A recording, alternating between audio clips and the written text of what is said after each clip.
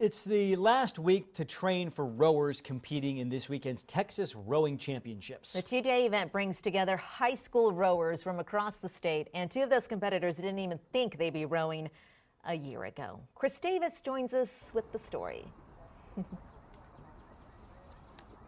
Well, good morning, Sally and John. We're on the kind of boat right now that rowing coaches use when they're out here coaching their students. But there's still a sense when rowers are out here on the water that they're kind of on their own.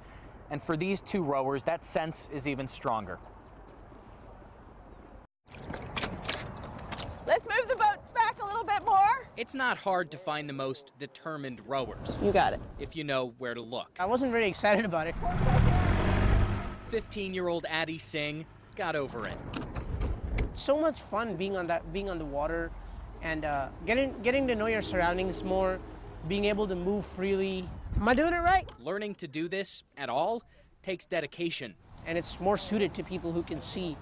And so adaptive sports really don't get the praise they deserve. Blind since the age of 2 months, Addie's been rowing about a year now. Attention, row! And for the last few months, training. How many more meters? With 14-year-old Trevor Veneman Holt. And it seems to be working really well for me.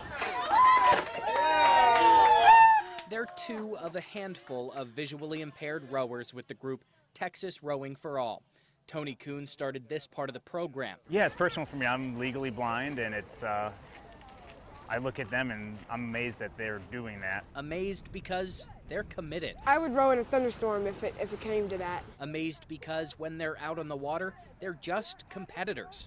As for the race this weekend, they're both looking forward to it. We've been training together ever since and analyzing each other's technique, and I hope I win.